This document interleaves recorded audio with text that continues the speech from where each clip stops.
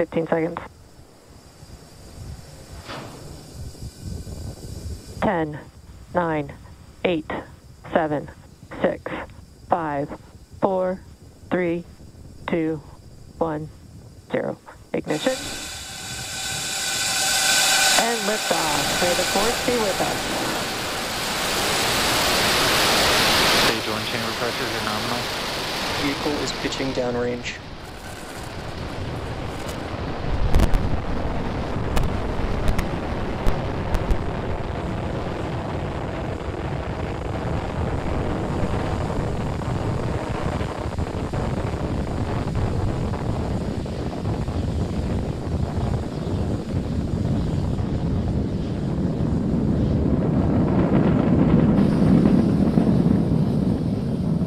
Plus 40 seconds into flight, Falcon 9 has successfully lifted off from our pad 39A at the Kennedy Space Center, carrying a stack of Starlink satellites into orbit.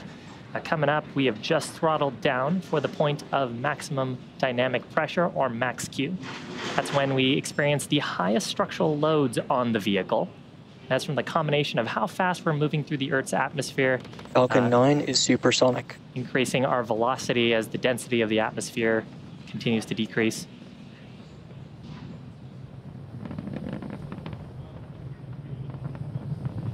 Max Q.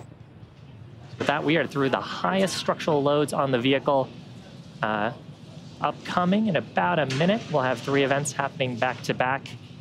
First of those will be main engine cutoff, or MECO. That's where we will shut down all 9 of those Merlin 1D engines to slow down the vehicle in preparation for stage separation. That's the next event where the first and second stages will separate. Stage 1 starting to make its way back down to landing, and Stage 2 will continue on with the third event, second engine start number 1, or SES1. That's where the Merlin vacuum engine will ignite and then continue to propel the second stage along with the payload to orbit. You heard the call there for MVAC engine chill. That means we've started flowing a small amount of propellant into the turbo pumps on the Merlin vacuum to prepare it for the full flow of when we perform second engine start. So coming up shortly, about 2.5 minutes into flight, main engine cutoff, followed by stage separation, and then shortly after, second engine start number 1.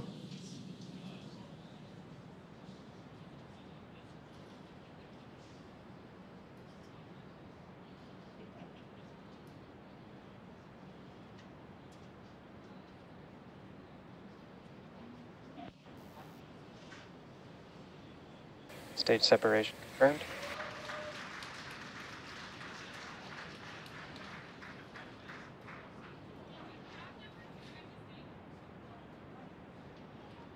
Left-hand side of your screen, you can see a view from the first stage, interstage, grid fins starting to deploy. Second engine start complete on the right-hand side, that glow of the Merlin vacuum engine. Shortly, we'll see fairing deployment. Fairing separation confirmed. View from inside the fairing halves, you can see them separating away from the vehicle.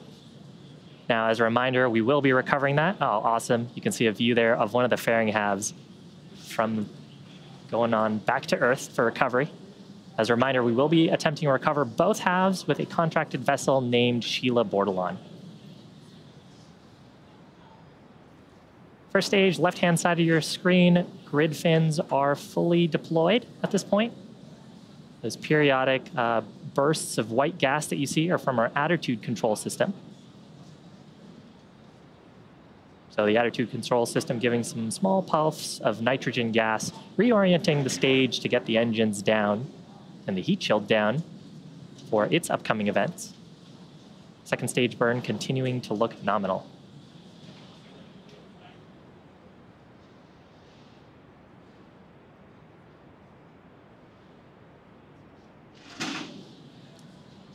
Now the acquisition signal Bermuda. While the second stage is continuing on to orbit, this first stage has a couple of activities in order to make its way back to Earth. First is an entry burn. It'll ignite 3 of its M1D or Merlin 1D engines. And that helps to slow down the vehicle as we start re-entering the upper parts of the Earth's atmosphere. The next event will be just before touchdown on the drone ship. That is a landing burn. We'll ignite just a single center Merlin engine And that's what will bring the vehicle speed rapidly down to 0 for a soft touchdown on the drone ship. You can see the first stage reorienting on the left-hand side of your screen. Both stages continue to follow nominal trajectories.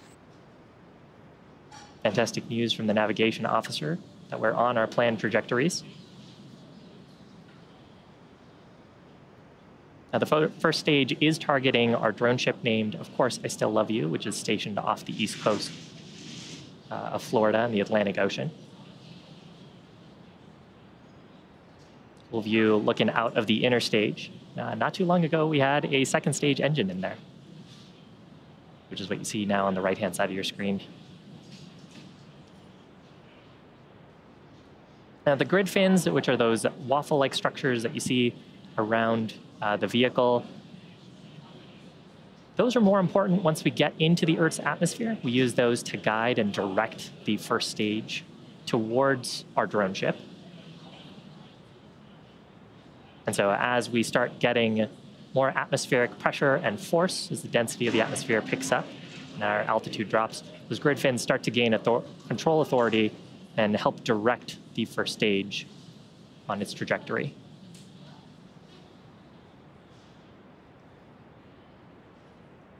Coming up shortly, on the left-hand side of your screen, first stage entry burn.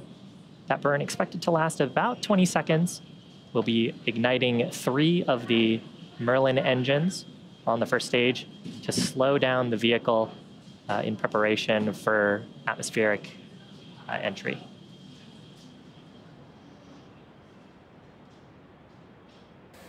Stage 1 flight termination system has saved. Stage 1 entry burn startup. You can see the plume of the Merlin 1 engines getting pushed back from how fast the stage is moving, rapidly decelerating.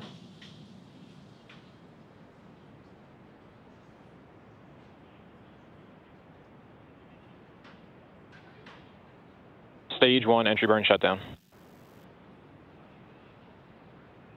So successful shutdown of those Merlin 1D. Continue to follow nominal trajectories. Successful shutdown of those Merlin 1D engines. Next burn on the first stage will be at just after T+8 minutes. That'll be the landing burn start, just a single Merlin engine there. And around the time that the first stage should touch down on our drone ship, the second stage will also conclude its burn with an event called SECO 1, or Secondary Engine Cutoff Number 1. Stage 1 transonic. Call out there for transonic, meaning that we are starting to pick up speed in the Earth's atmosphere, sort of in that in-between range between subsonic and supersonic, meaning faster, supersonic meaning faster than the speed of sound.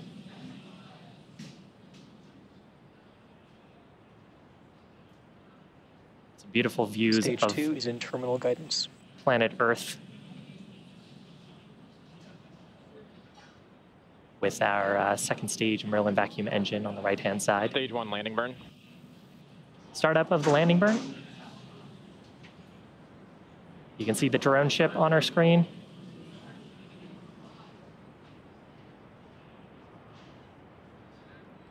Stage 1 landing leg deploy. Looks like we're coming right down on target. Now, listen out here for secondary engine cutoff. Stage 1 landing confirmed. There's a first stage signal, Cape Canaveral. on the left-hand side of your screen. 9th recovery for this booster. Stage 2 flight termination system has saved. 82nd SECO. successful recovery of an orbital class rocket, and SECO called out at the same time, meaning the second stage engine has also shut down. Navigation officer will be doing a check of our Nominal trajectory. parking orbit insertion. And we are in a nominal orbit. So at that, second stage is going to coast in this orbit for the next about 35 minutes. While that's happening, you can take a look at this animation to see where we are in our coast phase. We'll be coming back here for a very short relight of the second stage engine to get into our payload deployment orbit. That'll be at about T+45 minutes. We hope to see you back then. Acquisition of signal, Newfoundland.